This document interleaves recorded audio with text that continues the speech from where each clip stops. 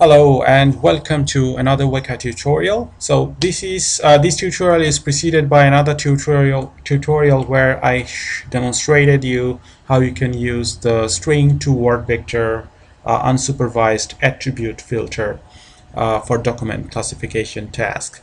So in this tutorial, I think you're getting much more clear picture what's going on and why I actually showed that filter in my last tutorial. So if you have seen my last tutorial, then you must know that we used a train file. It's an R file relation called train. It has two attributes. The first one is document, it's the string type attribute, and the second one is the class of the document, whether it's yes if it is talking about crude oil, and it's no if it is not talking about crude oil, it's talking about cooking oils. So we had 6 instances here, and you know that in the quote marks, this is just one sentence, and I'm assuming that my document, the first document I'm having here, it only contains a single sentence, but it can have 100, 1000, 1 million sentences there. But for simplicity's sake, I'm just assuming that my first document and my sixth document up to my sixth document, they are all having just one sentence, and according to that sentence, these documents are classified as yes if they're talking about crude oil, and they're labeled as no if they're not talking about crude oil. Okay, now for this tutorial, I also created a test file, and in this test file you can see that I'm having the same amount of attributes, and that their names and their types are the same. So it has a document type of string attribute and a class having two types of binary classes, yes or no, and that's my second attribute. But here in the data section, you can see that I have 4 documents here, and also again I'm assuming that my documents here, the test documents here, they're all only having one sentence each. So the first one is having oil platforms extract crude oil, and we have a question mark here because I'm not going to tell in my test file whether it's a yes or no. It's the job of my classification algorithm to develop a model on my training file to say whether this document is talking about crude oil or not, whether it belongs to yes class or no class. So we have 4 documents here, and each contains one sentence. So this is my test file. So in this tutorial, I'm going to show you how you can get a model using this train.r file, and my model will be able to know the patterns found in these document texts, and I'm going to use the string to word vector. So using that filter, using that filter, I'm going to convert the strings in these training.r files into some word vectors, and using those word vectors, I'm actually going to classify. I'm actually developing or building a model using a J48 or any kind of algorithm, and using that model on this test file, I'm going to tell you whether these question marks here belong to yes class or no class. So that's my test. That's how document classification works. So I'm going to Weka Explorer, and I'm going to open the train file here. Okay, so in my last tutorial I showed you that we use a string to word vector. You can go to filter, then you can select unsupervised filter, attribute filter, and then you can find the string to word vector at the very end of the filter list. But I'm not going to use this right here. It is just selected there. I'm not going to click any apply there. So this is kind of tricky here, and I'm just going to demonstrate what you can do so that you can develop a model using that using this train file, and then you are applying the model on the test file. Now we are going to classify tab, and here in the classify tab, I'm choosing a different kind of classifier. I've never showed it or demonstrated it in any of my tutorials. I'm going to select meta classifiers, and in the meta classifiers you can see that we have an option called filtered classifier. So we select on that. Now we're going to play with the options here. We click on the filtered classifier, and this is a generic object editor, and you can see that this is an option. This class is for running an arbitrary classifier on data that has been passed through an arbitrary filter. So why is it necessary? So let me tell you. In your training file, when we converted the strings into word vector, there were 34 word vectors. You can always go back to my previous tutorial to validate my statement. You had 34 word vectors and 1 class attribute, so we had 35 attributes in my training file if I use that string to word vector filter.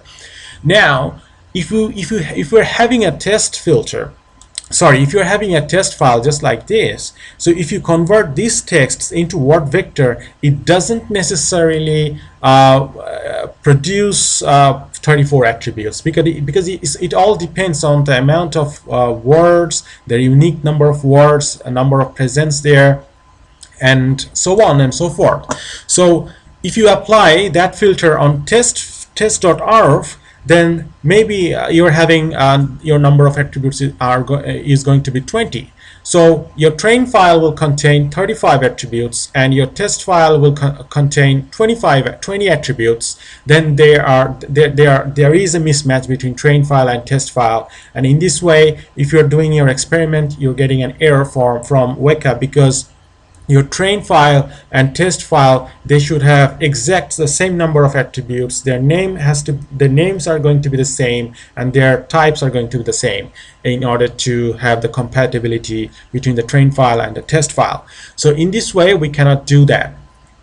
But there are some ways. So this is the way how you can do that. So for example, we are trying to build a model. We're trying to build a model using a classifier from J48 algorithm. So J48 will be applied on our train.r file. And here, as a filter, we are going to choose the same filter. So we are going to go to unsupervised filter, attribute, and at the very end, you'll see that we have string to word vector. We choose that, and that has been chosen, and we click OK. So what it means is that your filtered classifier option will provide you to apply the filter that you have just chosen, which is string to word vector. That will be applied on your test set, and that will be applied on your training set. But if you do it separately, then maybe, for example, you're getting 35 attributes for your training set and 20 attributes for your test set, then you're having a compatibility issue in Weka. So here we are choosing the supply test set option, and we're going to click on set. We're opening the file, and here I'm just going to select the test file that I just produced. So that's my test.r file that I've shown you already, that this is my test.r file. I just provided that to Weka.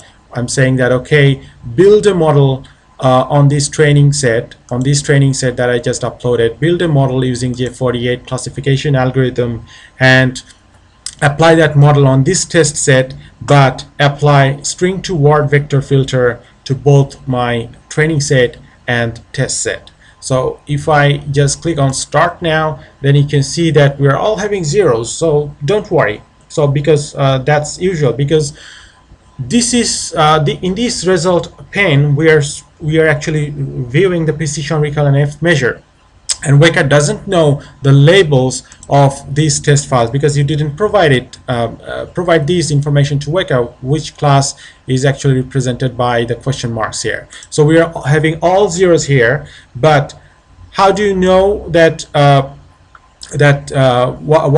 do you know the predictions of your model on the test set you just supplied? So in order to know that, you have to click on the more options, and you can see that we have an option unchecked by default, which is output prediction. You have to check it and then click OK. Now we are going to run the same thing. We're just going to start it all over, and again we're having zeros. Don't worry.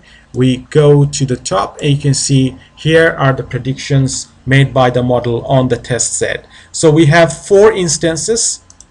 If you don't believe, then you can go to the test.r file. We are having 4 instances, and now we are going back to Explorer, you can see that our first instance's actual label was question mark. Yes, that's correct, and it was predicted as yes.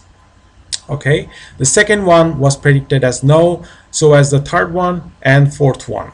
So we're having some errors because if you go to the test file, then you can see that okay, the first one is the first document is really talking about crude oil. That's yes, that's for sure. But the second one is canola oil, so that's no, that's also correct. But the third one is Iraq has significant oil reserves. That's actually talking about crude oils. That's not talking about cooking oil like olive oil. So that's a no. Sorry, that should be a yes, but that was classified as no, so that's an error. There are different types of cooking oil, so this is also a no because this is talking about cooking oils, not the crude oil. So we're just having problem with the third instance, the classification of the third instance here. The rest is just fine. So in this way, what we have done here is we're just we just use the train file to train our model using a J48 classifier, and we just use the test set to see whether to observe the performance of our model using J48 algorithm. But the main thing is that we didn't use the strings present in the test file or in the train file. We converted both the strings of both of the files into word vectors, and we have done it using a filtered classifier. That's a meta classifier that we have chosen, and in this way we have trained our J48 with the texts of 6 documents and their labels, and we have applied that model on a test set comprising 4 documents and unknown labels, and we are finding what labels are provided to those 4 documents according to our training data using the Explorer. I hope that helps, and that's pretty much all of the basics of document classification in Weka. I hope that helps. Don't forget to subscribe or click the like button if you really are interested to get more updates, and keep watching my tutorials. Thank you very much.